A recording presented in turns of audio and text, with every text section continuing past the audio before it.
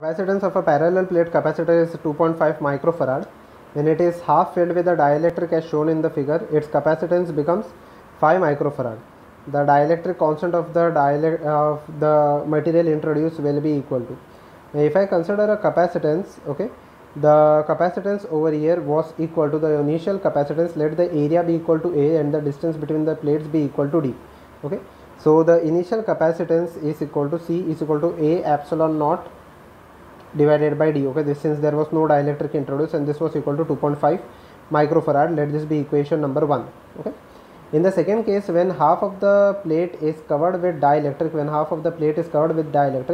I can say that A by 2 part of the plate was introduced by dielectric and the remaining A by 2 is as it is. Okay, then the remaining A by 2 is as it is. Okay, so in this case I can say that if this plate is positively charged, this plate will be negatively charged.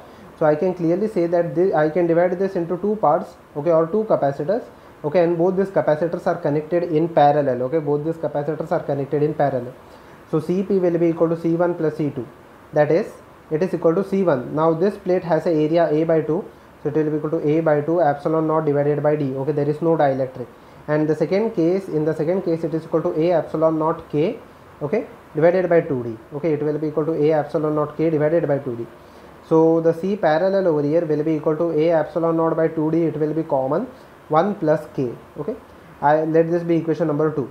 I will divide Cp and C. Okay, so Cp by C, A epsilon naught K will get cancelled out. It will be equal to K plus 1 divided by 2. Okay, now Cp is given as 5 microfarad. Okay, it is given as 5 microfarad.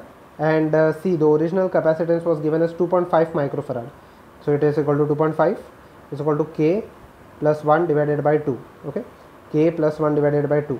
So K over here will be equal to 4, or K plus 1 plus K is equal to 4, that is K will be equal to 3. So this is the total dielectric constant of the given material, that is K over here is equal to 3, which is equal to option number B.